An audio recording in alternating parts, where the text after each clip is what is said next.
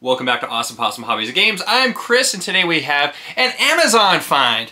I found these tokens on Amazon for Magic the Gathering. They're +1/+1 counters and other buff negative modifier trait tokens. Let's open it up, check them out, see if they're worthwhile or if they're just garbage. Let's go.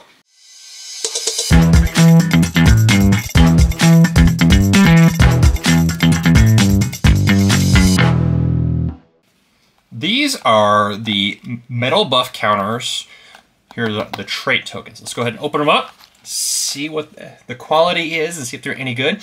Right now, the price for these on Amazon for 40 is, these are $13.99, and the 36 with the traits is $14.99. So for both, you can get both sets for under $30. These are considered black, though they are a silver type metal. Let's go ahead and open it up. It does come with a bag, but I recommend getting one of these cheap plastic boxes from Walmart. I got this one from Temu for holding deck cards, a deck of standard playing cards. Here are the bronze style ones. I'm sure they're both made of the same type of metal. On one side you get +1/+1. See there, +1/+1. The other side is a -1/-1 counter. You get 40 of them, so 20 of each style. So 20 of the bronze, 20 of the, I'm betting that these are just pewter. So they're a pretty good size. Let's go ahead and compare them to the size of a Magic card.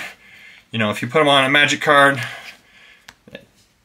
it's a great size. Compared to a dice, it's about the same size as a standard size dice. Compare it to a US quarter, slightly smaller than a quarter. The size is supposed to be 10 millimeters high, 20 millimeters across, and 2 millimeters thick.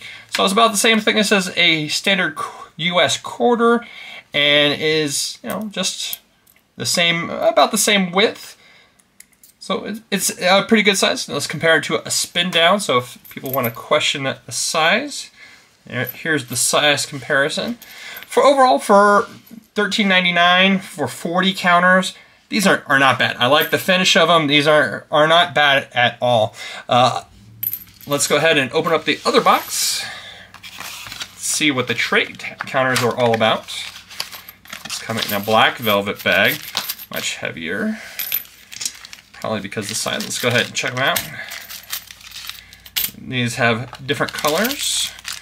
Of course, the finish, I like the finish of the patina. That's the actual technical term for when you have some kind of coloring on the inside.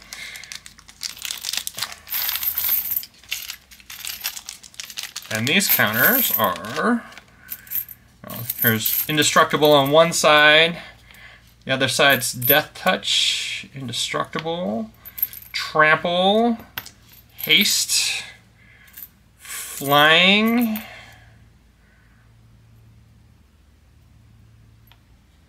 hexproof. There's trample, and other side of that bronze or copper color is menace. This one is first strike and vigilance. For the gold, first strike, vigilance. Silver is reach and lifelink. That's all of them. So gives you a nice little variety. Of course, missing is double strike. You might be able to pick those up under a different brand, but these are kind of a generic brand, which I actually like these better than the Citadel, which is the more expensive ones. These cost a little bit less, and you get about 20% more. And overall, I'm pretty thrilled with the quality, and they are identical size to the +1/+1 counters.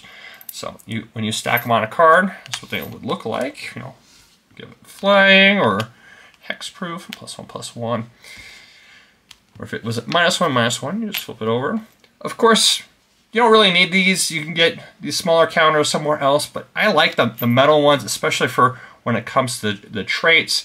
You can always use dice instead for the +1/+1 or -1/-1. put them like that so you don't have to use all of them. Or if you move them around because you have an Atraxa in play or something else that proliferates, it might be not a bad way to put, use a dice next to it. You do whatever you feel is best, but overall, not bad. I actually like these counters, not a bad price. And if you like them too, check out the affiliate link I have in the description below. We get a small little kickback from Amazon if someone goes through and purchases them. I actually recommend these. I want to play with them. One of my players in my play group bought these and said I should check them out. So here they are. I'm a big fan. I'm glad I bought them. I can't wait to use them the next time I play a Atraxa deck or another +1/+1 counter deck. And they all fit really well in these little plastic boxes. So if you have any questions, please list them in the comments below. Until next time, hope you guys have a fantastic week and keep them rolling. And thank you for watching. If you enjoyed this video, please take the time to like the video and subscribe if you'd like to stay updated. Have a great day and keep them rolling.